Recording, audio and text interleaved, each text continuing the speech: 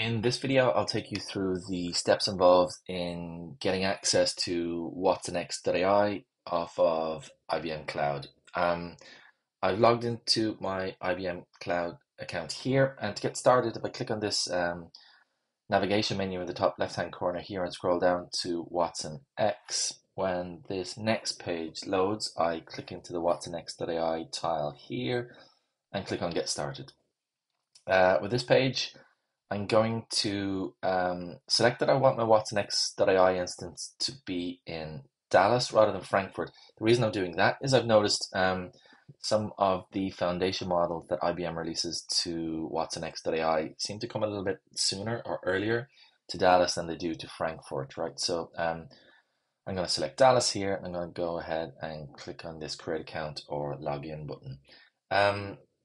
I can see that I'm already logged in, and actually in the smaller text here it tells us that if you want to use this account that you're logged in with, click on this click here button. So I do that, and when this page loads, I'm taken to the watsonx.ai studio, which is here, which is great.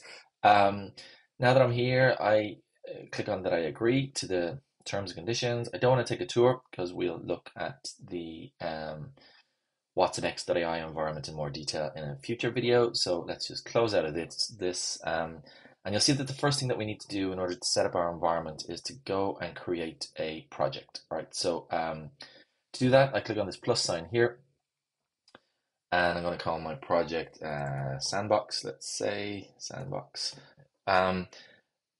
To create the project, I need a few or a couple, IBM Cloud services that the project has a dependency on created. First of those is a Cloud Object Storage instance. So I click on Add here, and I'm asked to, or I'm given options to create a Cloud Object Storage instance. I'm going to use this light plan because I want a free instance, and click on Create here.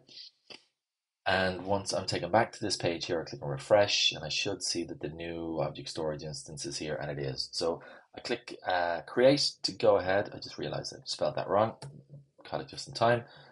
Sandbox, go ahead and click on create. And once I do that, the project is created. But I'm still not in a position where I can start working with foundation models on watsonx.ai.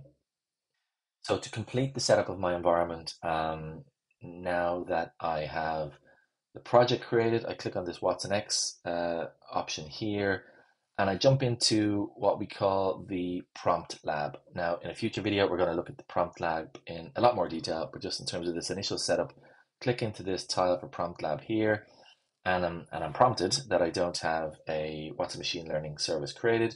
So I say associate a service,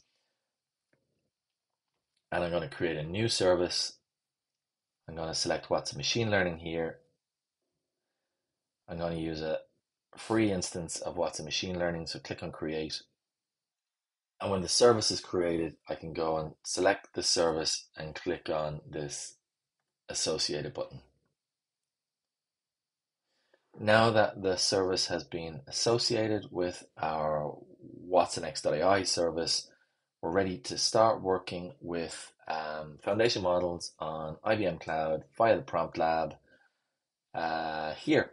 And we're going to take a look at the prompt lab in a lot more detail in future videos. Okay, so this was a quick couple of minute video just to help you get started, get set up, get an environment ready to go to start working with foundation models via watsonx.ai on IBM Cloud.